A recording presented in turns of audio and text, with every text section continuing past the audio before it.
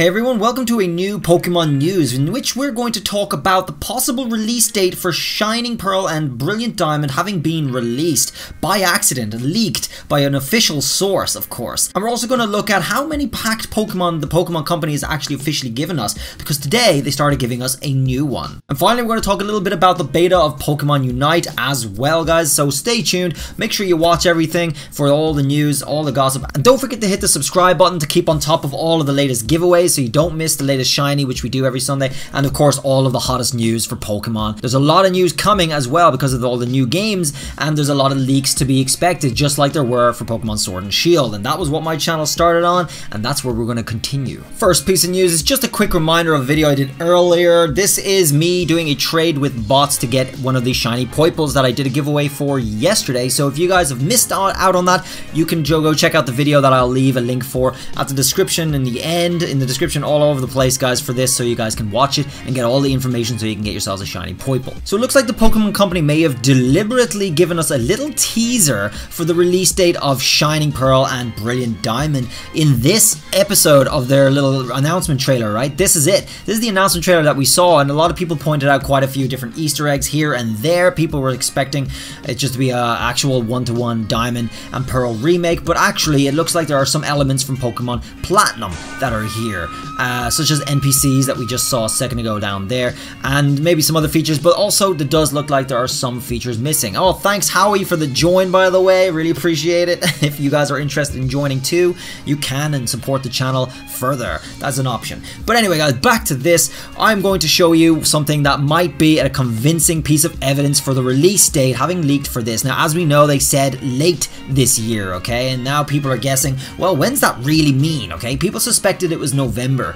People, I suppose, renowned leakers also suggested it may have been November, okay, this year. So let's have a look at the little piece of evidence, and that statue just changed, by the way, so I wonder what that Easter egg really means. So, Shining Pearl, Brilliant Diamond, out this year, late 2021. Let's just have a look at how late. The secret is in this frame at 16 seconds into that video, okay? And if we just pull my thing down a little bit right here, you have an interesting little thing down here, which is a clock, okay? It's 9:28, and this is possibly a little spoiler as to the exact date when these games are going to go live. Let's have a quick look at September 28th, right here on a Tuesday.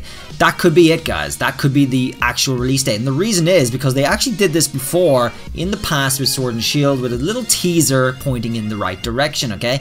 And this down here, guys, this was only shown for maybe 1 second, maybe less. It's really not a long time. The odds of this being a coincidence, this being a random time, the odds of that being the case are slim. So we can take this for now as a small little spoiler, or rather a little teaser as to potentially the release date. As you guys probably know about the Sinnoh remakes, they've been dropping loads of little spoiler hint or teasers or whatever you want to call them towards the whole Sinnoh remake situation. They just led us on endlessly with a lot of joke things going on, a little couple of tweets here and there that actually just made people's heads explode. One of the most famous ones is this, of course, "Let's go Sinnoh." Now obviously that made people's heads go wild with rumors and gossip on the internet all over the place. Things were trending left, right and center. And of course they did come out with Sinnoh remakes, but it was not Let's Go. However, it was closer to the Let's Go art style, I guess, closer to it, not exactly as it is, but people are pretty happy it's not a Let's Go version. However, they were worried there for a second, but again, it's just another little teaser in the right direction. So take this what you may, guys, with this picture here. Do you think I'm onto something, or do you think that's just a shot in the dark? Let me know down below. Have a look at the video yourself and just see what you make of it, because this is really not shown for very long. Next up, guys, is a new Raid Den event, but there's something very, very interesting about this Raid Den event. That Hatterene that you're showing there is a G-Max Hatterene, but you can get the G-Max unevolved versions of that Pokemon, which people are considering glitched or possibly hacked, and I'm going to look at that Pokemon in particular, as well as other instances when Pokemon Company themselves have actually given us hacked Pokemon. As you guys know, there was the ban waves recently for people who have hacked Pokemon. Things with illegal moves also can never get into ranked battles? Well, I'm here, I just did a raid, and this is the Pokemon you can get, and this is, what is this? This is Hattrem. In a Dust Ball there, I caught it, and it has the G-Max factor on it, okay? So I just caught this from a den, and I mean, the fact that it has a G-Max factor, people are considering is glitched, but this may make it illegal, or may make it a hacked Pokemon, because it has something that's not supposed to be able to have. And now, the Pokemon Company does have a history of going through events and giveaways or whatever, giving accidental hacked Pokemon. There's been quite a few, including another one recently. But first off, looking at the den here on Cerebi, you can see all the Pokemon you're able to get for this raid den update, and that includes Hatenna at the first star, which does not have the G-Max factor, but as soon as we go to the second star, it's still there, but third star, it does have the G-Max factor, and I don't know why. There's not really any particularly special reason for that. But there's a good chance to get Corviknight as well. This is a pretty highly competitive Pokemon, one of the strongest Pokemon in my opinion, as well worth having, folks. Another G-Max that you can get in these dens. However, if you look back here, you get G-Max Corviknight straight up, which is odd because Hattrem isn't its fully evolved form, but this is, and it's the G-Max one, so that's weird in 3 stars. 4 stars and 5 stars are what you'd expect them to be, and it's pretty much exactly the same over in the next game too. So go knock yourselves out with getting those dens, guys, if you so desire. The items are nothing in particularly special. You get a rare candy and you get some other things. The usual, I guess. It's nothing special going on there. As for hacked Pokemon, in the past you may remember the transfer of a Alolan Pokemon from Pokemon Go to Pokemon Home. When that first started happening, the Pokemon Go Home transfer became a thing. Well, Dragon Tamer Liam here, this demonstrates us his Alolan Vulpix with Fire Spin, Flamethrower, Roar, and Fire Blast, and this was by no means one time off. A lot of people had that, and the Pokemon Company had to intervene with your Pokemon directly in Pokemon Home to alter them, which I think is really shady. I think it's really, really unfair and really shady stuff going on there, because they can just mess with your Pokemon as they see fit, and who knows when they make another big mistake and people get something very valuable and they just decide to undo it. That's not really fair to the owners who get something valuable and rare. Pokemon is a trading game by and large, just that's what it is. So if you get something rare like this, you want to hang on to it with your dear life, because this is going to be a once in a lifetime historical moment that you're going to be able to tell your children about and your grandchildren about. You're going to be able to reminisce to the town in stories regaling tales of when you got that Fire Spin, Flamethrower, Fire Blast, Alolan Vulpix, and people are going to be wondering what the hell you're talking about. But either way, you guys, you're going to be able to live your life and you're going to know that you just had that good time. Another one that we just got finished doing was the musical Pikachu, the Sing Pikachu, which is this. For thousands of people, it seems, they either got a male or a female appear in the animation here for the mystery gift, but when they actually got the Pokemon itself in their game, it turned out to change gender here. So here is the male one that the person got, and it changed to the female when they actually got it, and this is the event Pokemon that was given out. It's still going actually. This is the Sing Pokemon, which you can get with the code in one of my previous Pokemon news videos not too long ago. But again, another change that is unexpected and surprising and may make the Pokemon have some sort of legitimacy issues, given by Game Freak themselves.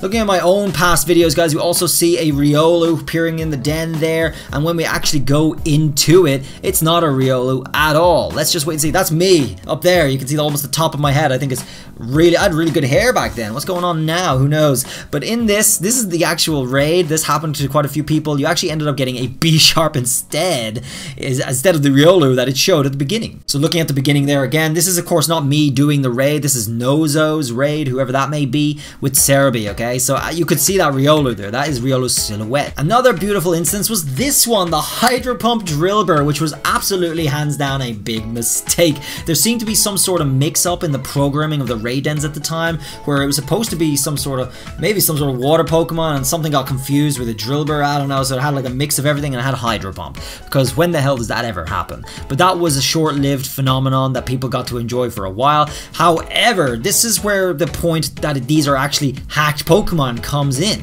This Pokemon was illegal, even though the Game Freak and whoever designed the raids at the time actually gave it to us themselves. We have Panda Wolfie over here talking about it with some other people, where you cannot use it on the ladder. When you tried to use it on actual ranked battles, it wouldn't allow you because it was an illegal Pokemon. That only happens with Pokemon that have illegal moves or illegal attributes to them, such as shininess possibly, for some Pokemon that have not been released. And that makes it a hacked Pokemon, guys. release. Now, as for whether or not you could get actually in trouble for that, or if anyone actually got banned for having a Pokemon like that, that waits to yet be known, but I doubt that's the case. It just goes to show that they're not really able to keep very well on top of who has hacked Pokemon, what is a hacked Pokemon, etc., because they happen to be doing it themselves. Just as passing note as well, many of you guys might remember the raid den that you actually got a hacked item from it, and that crashed your game when you finished the raid, which is just bananas, just nuts. It was an impossible item that didn't exist, but it came from Game Freak's own programming themselves. Last news of the Pokemon news here, guys, and don't be worrying, because I actually do plan to have another video for you guys later that's going to go into some of the leaks about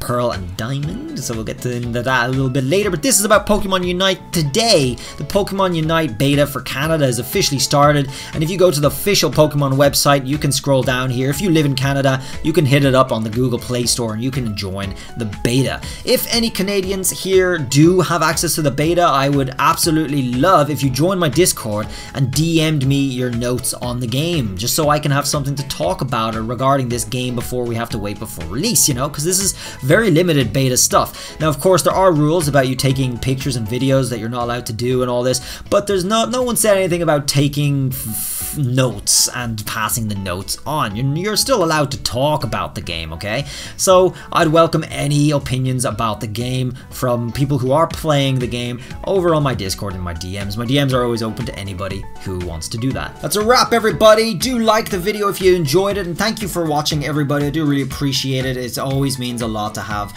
such a vibrant and active community of people who watch my videos, since considering I came from nowhere only a year ago and this just blew off and took off, and we're doing well for ourselves, and couldn't be happier about it, guys. So thank you everyone who's just been here every time I do a video, and hopefully I'll see you guys in the next one too. Enjoy the rest of them. Till then, guys, bye!